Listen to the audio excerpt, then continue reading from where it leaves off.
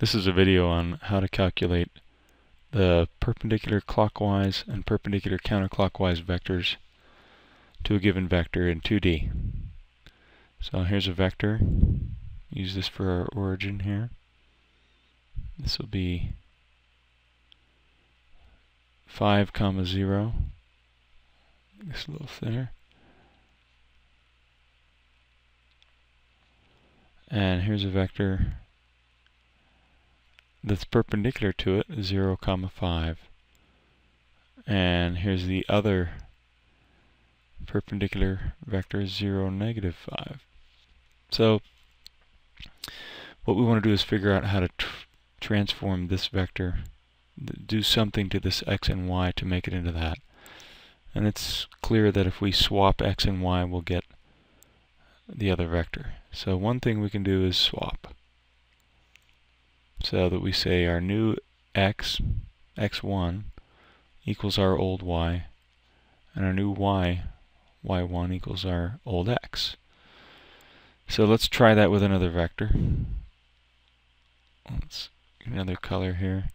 Let's pick the vector 5, 3. So we have a new origin over here. Vector 5, 3. And we're going to swap the coordinates so we get 3, 5. And you can see that's clearly not perpendicular. It needs to be 90 degrees. So something else we need to do. Let's look at this other perpendicular vector. It's got a negative in it. So its coordinates are swapped, but its new y coordinate has been negated. So let's try that. So let's try swapping and negating. And negate. So that becomes our new x is our old y. Our new y is negative our old x. So let's take 5, 3. Sorry, I never wrote this one. 3. That's not perpendicular, but if we do 3, -5, which is down there, that looks like it might be perpendicular. In fact, it is. So that one is in the clockwise direction from the original 5, 3 vector. So let's put that rule down for PerpCW, which means perp clockwise.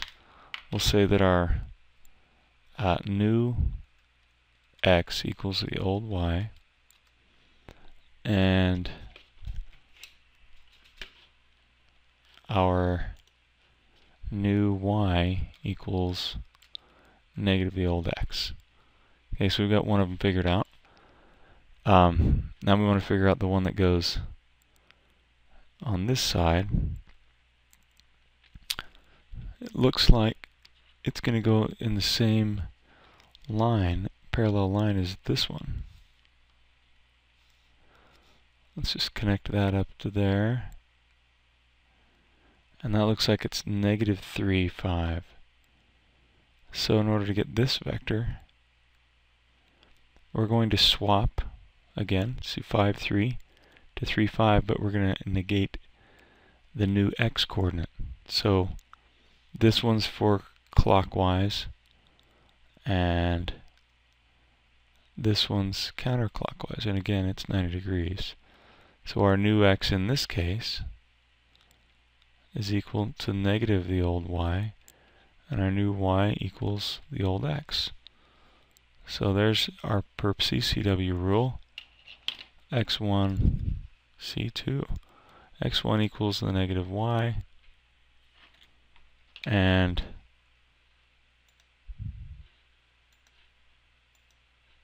our new y equals the old x. And that's all we need to do.